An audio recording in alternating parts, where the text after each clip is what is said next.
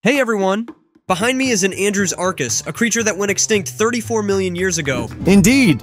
I'm known as the largest terrestrial carnivore that ever lived. Wow, that's impressive. What was your world like? I lived during the late Eocene epoch, a time when the Earth was much warmer and lush forests covered large parts of the land. Back then, it was a very different world compared to now. You seem cold. Are you alright? It's just too cold where I am right now. Where are you right now? I'm at Everest. It's incredibly cold here. I'm not used to this freezing weather. Everest is now 8,848 meters tall. In my time, it was much lower, and the climate was warmer. Back then, I used to eat turtles, mollusks, and animal carcasses by the water. Not the most glamorous diet, but it kept me going. For a carnivore, your diet doesn't sound very meaty, does it? True, I had a body length of 4 meters, and just my head was 85 centimeters long. Imagine a bear's body with a crocodile's head. Quite a sight, right?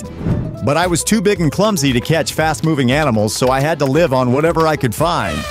Ah, those were the days when all I had to worry about was finding a tasty turtle for dinner. 34 million years ago, Everest started growing taller. It's said that Everest and the Himalayas were formed because the Indian subcontinent crashed into the Eurasian plate, pushing up the land. This made my living area colder and prey scarce, which was a huge problem. That's why we went extinct. If I had been smaller, maybe I could have survived by hunting smaller creatures.